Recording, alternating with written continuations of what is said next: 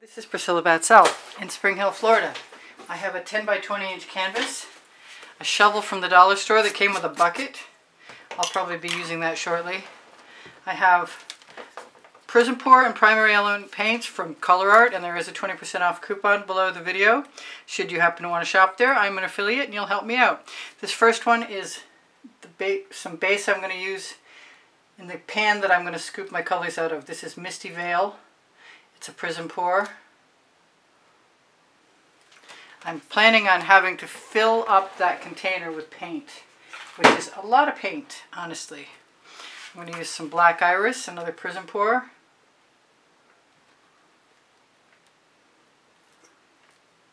I'd like to make the configuration of the colors random, and I don't have any choice. I've got to overlap them. I'm going to move that away. I've got some Quinacridone Nickel Azo Gold from Golden, which reminds me a lot of the Forbidden Ruin, which is a primary element. Come on, open. I haven't used this yet. And I have another one, Baltic Amber's, coming next, which is even more of a reminiscence. Putting the colors I don't have to feel like I see the most of in the bottom first. This is that Baltic Amber. I've been waiting to see how close it is, and it's very close. Oh, look at that.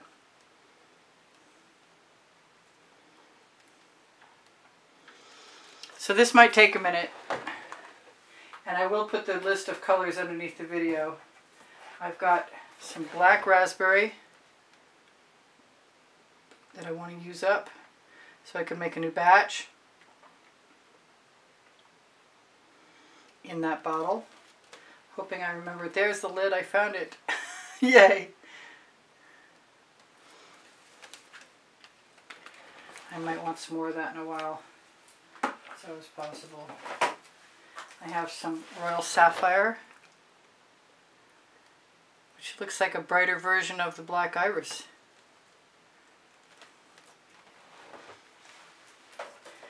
I have a little bit of Frozen. Both the Royal Sapphire and the Frozen are Prizm pours. I'm going to use a rogue element in here after I use this Wintergreen Prizm pour.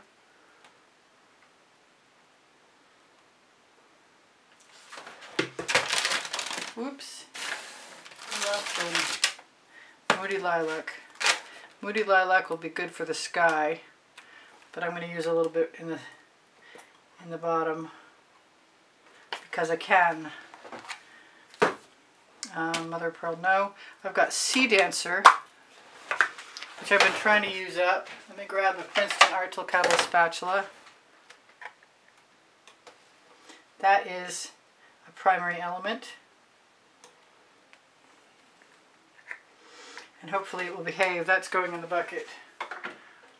I like the square containers, but when they get down to the end, I'm not sure what to do. This is mermaid scales. Not coming off fast enough. I don't even know if I want to use all that up.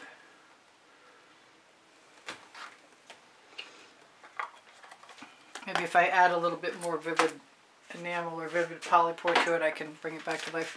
This is a little poinsettia.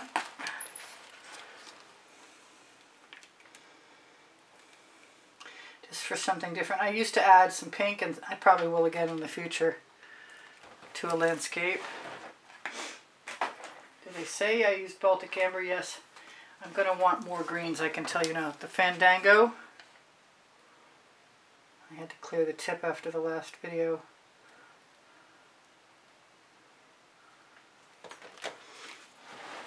Got some Neptunes Gaze. You could use just a few colors and still do the same thing, but I have the colors, so I want to use them. I have some deep amethyst, another Prizm pour. I haven't used any of the Mayan gold, and I want to.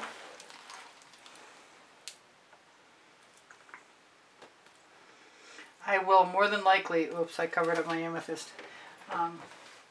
swipe out some of this. The last time I did this, I got some really beautiful little rock wall effects by swiping. This is black raspberry again. It doesn't look like enough color yet to me. So let's throw something in weird, like primary element Firefly.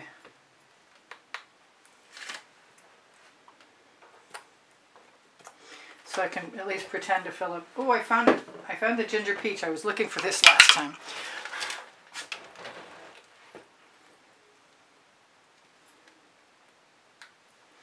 I remembered what I wanted to put in here, and it's green tea, which is a primary element. And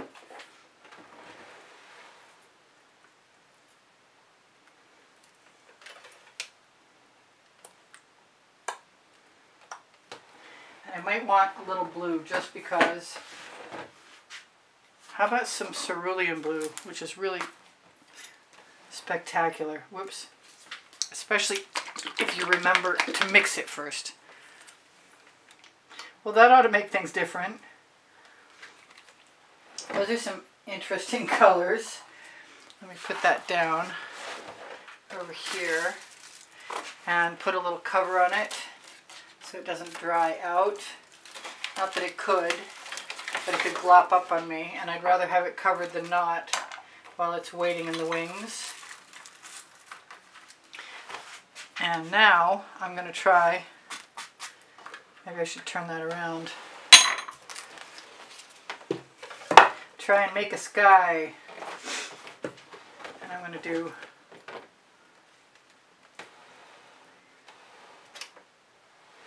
Moody Lilac. It's going to be a moody sky and a black iris.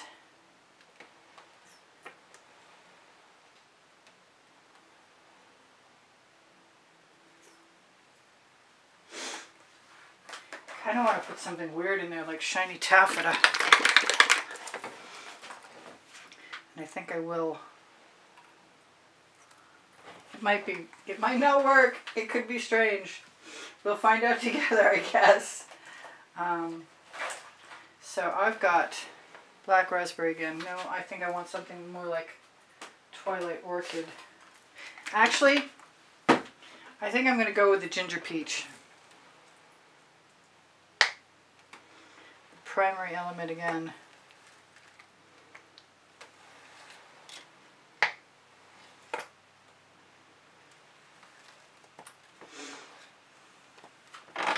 And maybe some more of the Nicolazo Gold. Here's some Ambrosia. This is a Prizm pour. I think I shook this. I hope so.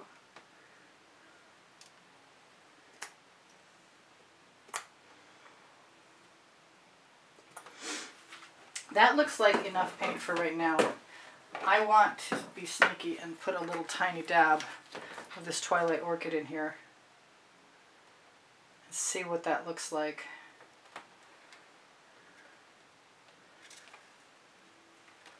Now it's time to grab an OXO omelet turning flip and fold spatula from Good Grips on my Amazon link, on my link tree, underneath show more, right under the video. I'm going to move a few bottles out of the way. Grab my spatula and cross your fingers and wish me luck.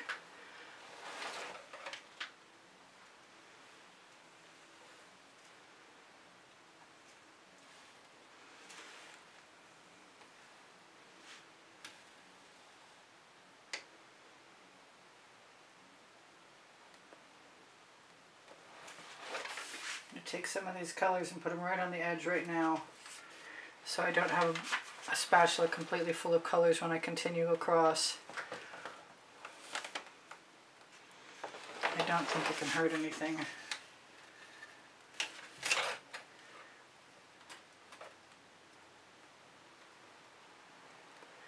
It's a very dramatic sky, which is what I wanted.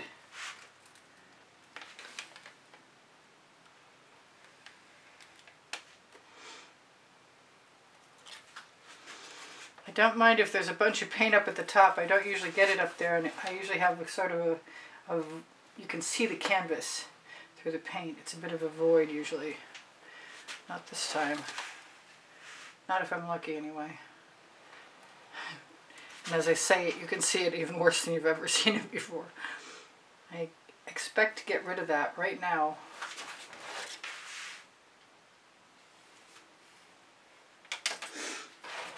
So I'm going to take the breakout on my... I'm going to take that thing out of there too. Where are my tweezers? My tweezers are on the Amazon link also. That's a beautiful sky. It may require another go.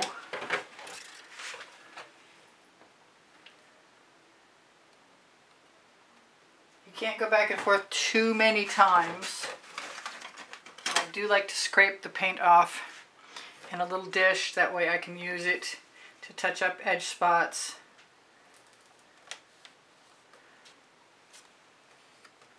If they need it.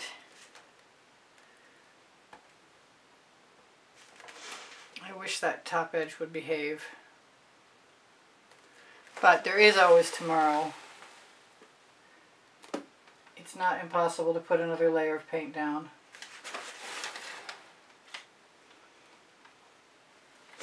Okay, so I like that. And I think since I see what I see, I said I'd save that, but I'm not going to. I'm just going to use it at the horizon line. And throw my little dish into my bucket. Where did I put the black iris? I think there's the black iris.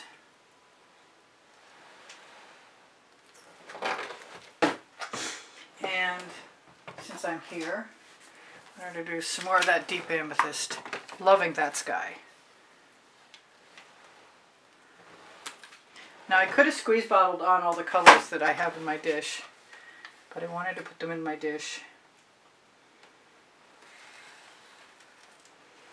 I'm doing this just so I don't have to worry about it after I put my colors down. And it will give me a good horizon.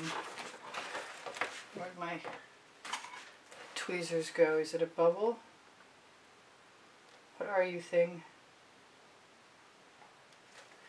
Just a little filament of paint. Someday I'm going to figure out how to add a lot more dimension to my artworks. But right now this is okay with me.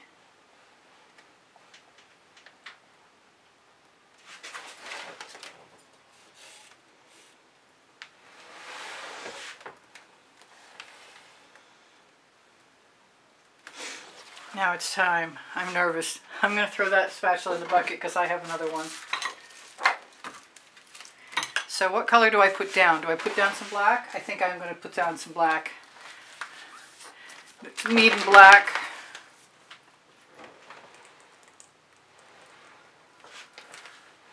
I don't know if that's enough or not. I'm definitely going to spread it around.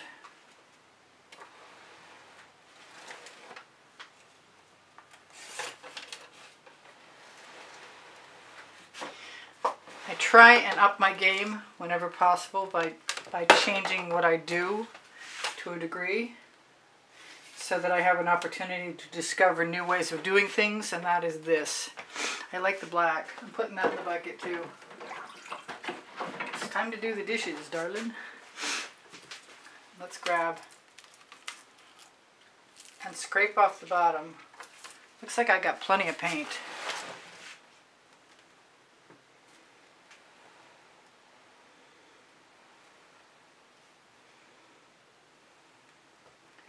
A lot of times I used to start all on one side and tip everything over, and I could do that again.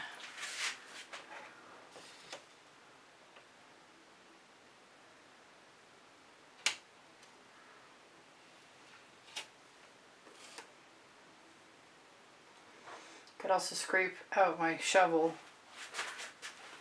I'm just going to keep going here.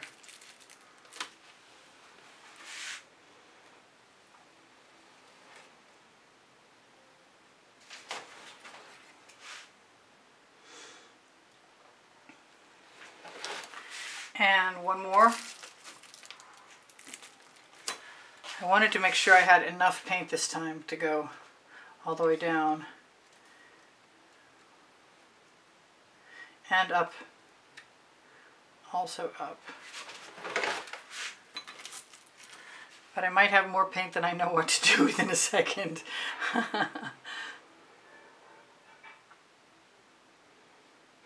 So I'm going to go this way first and then back the other way and hope it will travel. And I have a nice short edge catcher. I'm just going to do the bottom half of this.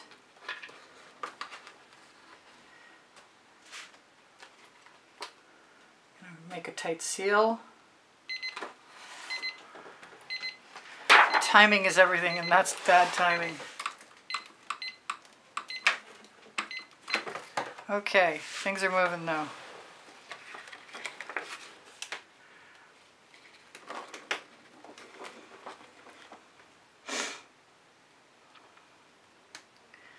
I'm getting somewhere, I think. Blow that bubble out.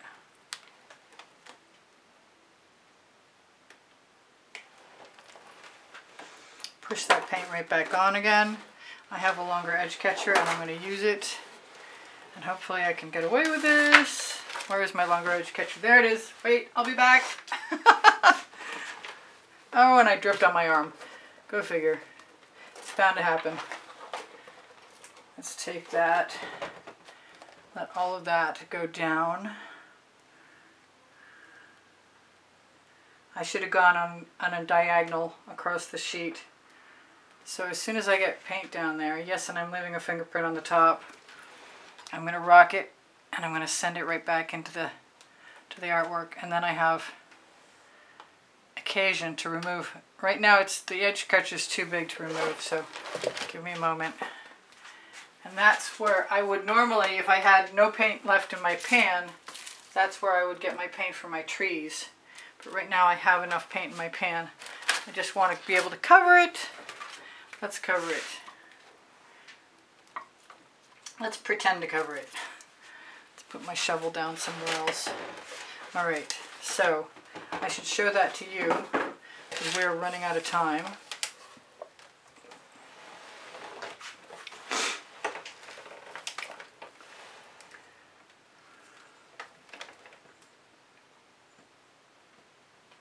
Let that go up. Come on. My turntable is very frisky today. Very. Well, I have plenty of extra color to cover, and what I really want to do is grab my new palette knife, put some black cell activator into a dish. That's Australian Floetrol with Amsterdam Black.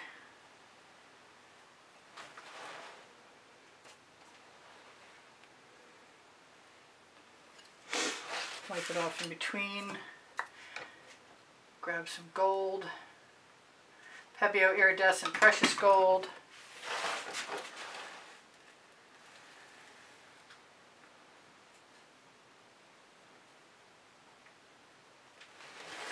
Where's my scrape dish? I know I have one.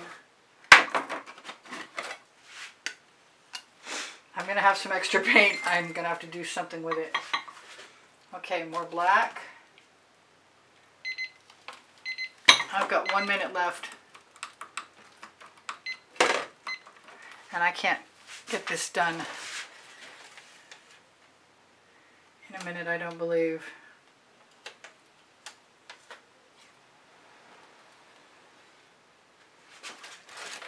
So, unless I'm coming back, and I could, which I guess I have no choice, I should still show this to you right now. And I'm not getting to shimmer it at you, which kind of stinks because that's what happened in the last video. It's a time-consuming process for sure.